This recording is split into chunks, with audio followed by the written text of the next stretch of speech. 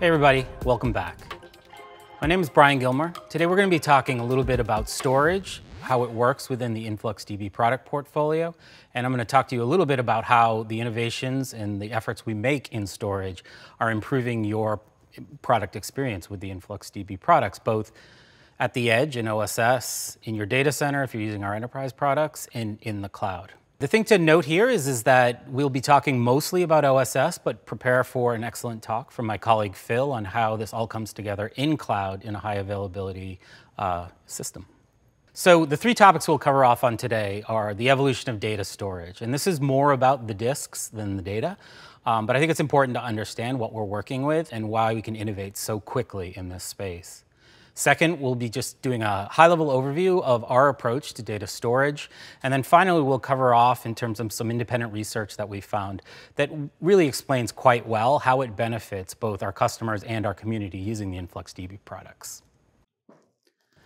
So thinking about the evolution of storage, I think there's just one good visual that we can bring to you here. So in 1956, it cost you $30,000 to buy 5 megabytes of storage. That storage was so large and so heavy that it had to be loaded in a plane with as few people on it as possible to be delivered to your location. Today, in 2022, you can buy 2 terabytes of NAND storage for $200 or less. This is literally 400 million times the storage for less than 1% of the cost. And the question is, now that storage can be considered a near unlimited resource, how do we take advantage of that? If we pivot from disks, though, to data, which is what we're really talking about, storage impacts more than just the volume of information. It also impacts how well we access that information and the types of searches and investigations that we can do through our data to get the answers we need to improve our businesses. So if we think back to that vision of 1993, and for any of you who are familiar with the Unix systems that they so logically represented in the movie Jurassic Park, we've had a lot of years of basically seek and explore. You had to be familiar with file systems, you had to be able to navigate them, you had to be able to move through them yourself. It was really difficult, and it took a certain level of expertise to be able to find the data and the information that you needed. Now let's jump forward to 2054, where we have this vision of absolutely ubiquitous information. Pivoting from data to information is one of the biggest challenges we have in this phase of the information age. And this is really where we spent a lot of time at InfluxData figuring out how can we take those raw bits of data and make them more available to you as information that you can work with, you can explore, you can ask questions and get the answers you need. I think it's really interesting that if you look at these two visions from 1993 and 2054, today's date, we're almost exactly in between. And unfortunately, in some ways, I think we're a little bit closer to 1993. But I think as we walk you through today and how we're innovating and where we're investing, you'll see that we're trying to get you to that vision of 2054 as quickly as possible. So let's talk about the today of the InfluxDB storage engine. We're going to have a ton of stuff coming out for you this week from Paul and from others on how we are rapidly innovating and investing in our storage engine to make that 2054 vision better for you. But right now, we actually have a storage engine that a lot of you have realized is very powerful. It is time-ordered. That's part of our design principle. So all your data that comes in is going to be sort of stored in order of time. The underlying engine and the storage mechanisms are also create and read prioritized, meaning that while you can update and you can delete data, we prioritize workloads of getting data into the index and then getting data out via queries. The other thing is that time series data, even though we have a schema and we have a data model inline protocol, it is ultimately schemaless in that you can drop keys or tags, and then you can also change the names of them. And ultimately, each time you do that, you're going to create a new time series. Being able to do that quickly and ephemerally to support the sort of velocity of data that a lot of our customers deliver can be quite challenging, and we'll show you how that works. Another thing about our storage engine that we need to think about is that it's optimized for organization and aggregates. Now, this doesn't mean that you can't do a single point seek. We can do that as well. But a lot of the sort of superstructure that we've built on top of the raw storage allows you to actually, and very quickly, request averages, minimums, maximums, groups based on those fields and those keys. Finally, we do assumptive deduplication, meaning that if you send information to the storage that is already written to storage, the overlying engine will actually take the duplications and it will dump one of them. Now change one character, put an extra space in, change a field key, whatever you do, you will then rewrite that data. But if the data is exactly the same, we're going to assume you don't want to write it twice. And overall, the way the entire storage engine works and the architecture we're going to discuss here in a minute, we go for eventual consistency, meaning that throughout all of the multi-stage process that you'll see here in a second, ultimately through your creates and through your updates and through your deletes, all of your sort of distributed data within the InfluxDB ecosystem will even out for consistency, which is really good. So let's look sort of at the details of that, multi-stage getting data and information to disk so that you can use it in our products. The write-ahead log is really interesting in that we have it in all of our distributions. It performs a little bit differently. In open source, it's file-based, and that's where we're going to focus today. But as you'll see in Phil's talk later, we take a little bit different strategy and approach for a cloud-scale product. Now, the write-ahead log is basically, as you're writing that line protocol, it's basically appending it to a file. Right? And so that file is to disk, and it is, in that way, very, very durable, but it's not well organized. You've seen some things about how we handle data that's out of order, data that might not be formatted exactly like it needs to be for ingest. But basically, everything gets written to that write-ahead log. And then there's a process that actually takes sort of the top or the tail, depending of that write-ahead log, and dumps it into an in-memory cache. Now that in-memory cache, because it's not on disk and it's not durable like a file-based system, it actually allows us to be very flexible in terms of how we can sort of reorganize for that particular window of data that's coming in. We can do some of that pre-grouping and that pre-organization, but more on a row-based sort of situation. What happens then is that in-memory cache gets put into the durable on-disk data that you interact with on the query side. That's our time-structured merge tree. And that time-structured merge tree is basically a columnar orientation of all of those organized data points written in a way that they can be very easily seeked by the time series index.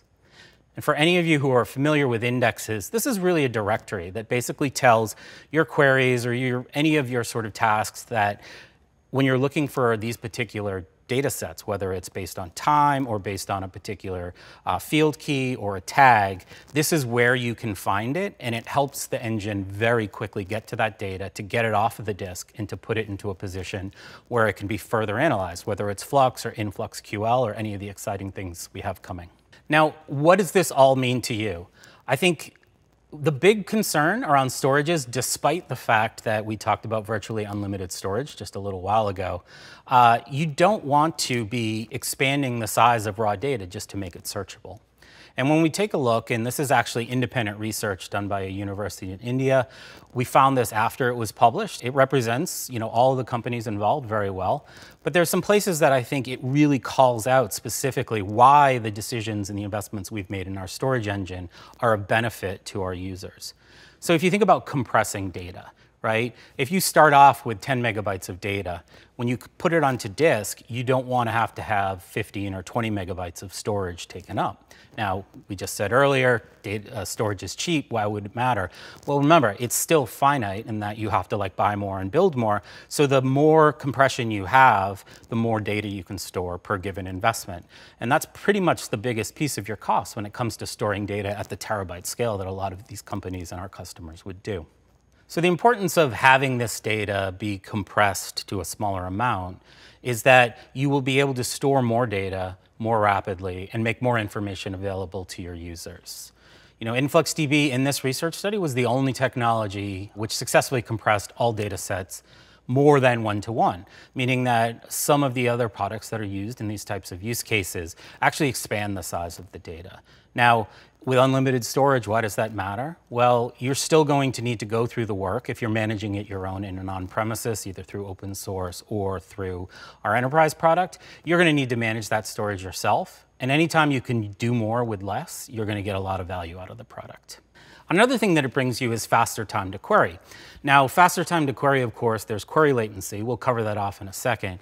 But actually getting the data through that process you saw with the write-ahead log and then the in-memory cache and the time series index, all of that, getting through that process as quickly as we do adds a lot of value. And if you think about the amount of time that it takes any of these products to put in, they're very quick. But as you get more and more up, especially like when you look at the synthetic data sets, we are putting that data to disk and making it available to the top end or the front end of the applications in a much more speedy manner. Now, when you take a look at the large data sets, especially the financial and the analytics data sets, compared to the SQL type architectures and the storage that they use, we were outperforming most of those situations. Now, specifically, IoT, that's my favorite part of the business, of course, we were 4 times faster than TimescaleDB in storing that data. And that's largely because of the fact that we are based on a proprietary and our own time series indexing model as compared to a sort of manipulation or an adaptation of Postgres. So where that really matters is when you start to take a look at query performance. So especially when it comes to aggregative queries, which are those minimums and those maximums and those averages, these are the queries that the bulk of our users are writing on any given use case. Our storage engine and our storage model allows extremely fast and performant query times. So if you take a look at that IoT data set that we just covered, we're 5 times faster to query that off disk, sort of in those aggregations, than the SQL-based solutions. But when you get up to data that's more precise, much more active in terms of the granularity and the timestamp precision, we're looking at 56 times faster than the SQL-based solutions like TimescaleDB. So just as a few things for you to take away, I really want you to follow up and take a look at Phil's session on how he implements storage in our cloud product. Because everything I talked to you about here today, if you were implementing it either with our open source or with our enterprise product, it's stuff that you do need to understand and you would need to manage yourself in terms of that, scaling your storage along with your use cases in the on-premises. The good news is that he's going to show you exactly how we handle that for you in the cloud product. Our existing TSM and TSI architecture, it is really good at providing fast and accurate and eventually consistent ingestion. It is very efficient in terms of its compression, and it allows very fast insights through query times. Now add that and what we've done in terms of the actual code on top of the improvement in physical storage, faster SSDs, virtual storage, object stores like S3. This opens a tremendous amount of opportunity to make InfluxDB even faster and even more scalable. And I think you're going to hear a lot more about that here in the future sessions. And as you'll see later in Paul Dix's talk, we're not really stopping at great. Everything I described to you here today is already market leading, but what he's going to tell you about in terms of the innovation and the future of the platform will blow your mind, because it's only going to get faster, it's only going to get better, and it's only going to support larger data sets and really allow you, and this is why I'm so excited about the storage situation at InfluxDB, is that when we think about the future of these applications, as they get more and more distributed, more and more decentralized, the innovation that we're building there in terms of being able to have your data sort of distributed either highly in a geo sort of consideration or through your data centers or cloud to data center to edge, and sort of these hybrid models that are so important for industrial IoT and IoT. Our new innovations and the stuff you're going to learn about are going to make this even better. But it's a build on, not a build new, and nothing will change for you otherwise. It's going to be really exciting. So other things you might want to take a look at, definitely check out the InfluxDB OSS or cloud. You can get the OSS from our GitHub page. You can sign up for a free cloud account on InfluxDB Cloud. Forums are always a great place to sort of talk to other folks, learn what they've done in terms of building the storage scaling that they need to support large enterprise use cases.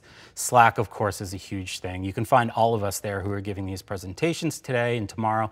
You can actually reach out to us directly on the community Slack, and check out all these other locations as well. I highly recommend Rick and Anais's book, awesome InfluxData.com. This is a book that I literally go to almost on a daily basis, so as I'm getting up to speed on our product products and what they mean to our customers.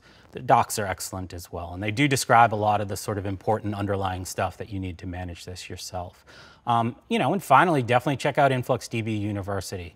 Everything you'd want to learn about Influx, about the product, the user interfaces, it's all there.